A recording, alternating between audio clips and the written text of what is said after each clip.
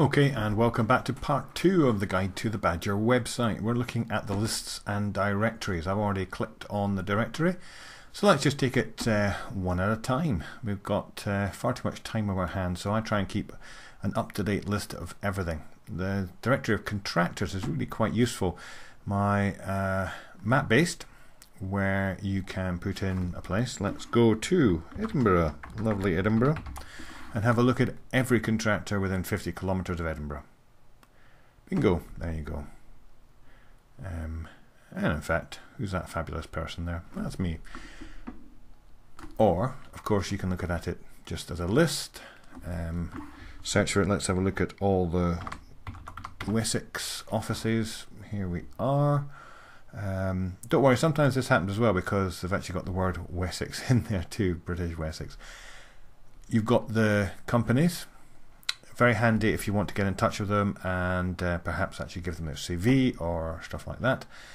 Next we'll have a look at the specialist services. This one's again all for you. It also helps companies find people. You need someone who can do some building analysis. There you are. All the people you need, including yours truly as well. That'll give you all the information you need.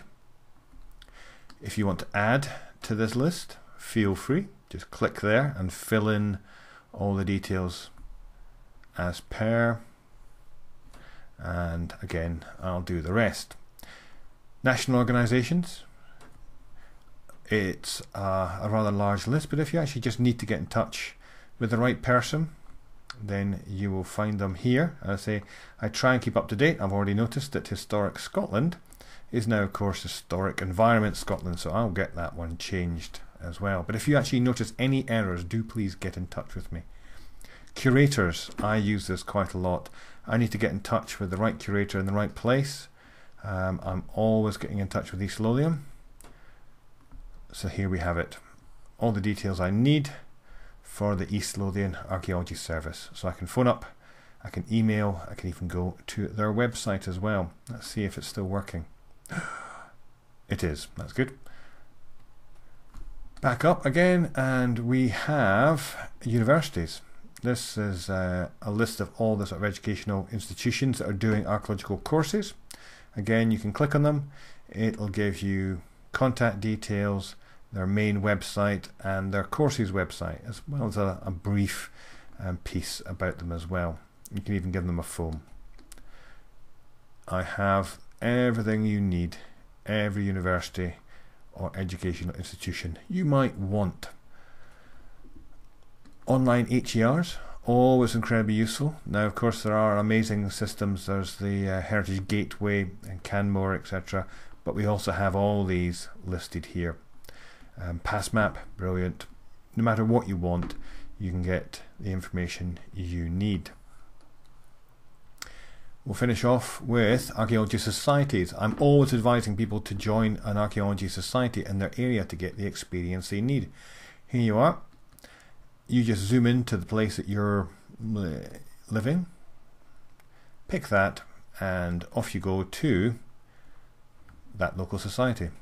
I've actually only done the ones really that do active archaeology, but you can usually find a society near you that's doing something. Finish off with, never sure why I did this, but in fact it was great fun to do it. It's all the reenactment and living history groups. Again, pick a period, prehistoric periods, here we are, potted history, fabulous. You can get whoever you want from this list of reenactment groups that I've handily put into period and type. I'll give you one more though. Just at the bottom here we have a thing called field schools. This links to the Past Horizons field school system, where again you can search for field schools. That'll do nicely. Here we are, all the field schools in Ireland at the moment. You can see when they're happening and view more details, and even go on the project if you want. So there you have it, the lists that Bajr has. It's not just that. Have a little wander around Bajr, you'll find even more lists of software, equipment, that sort of thing. You'll find them all over the place on Bajr, but it mainly are held in the directory. Well, that's enough for part 2. Look forward to part 3.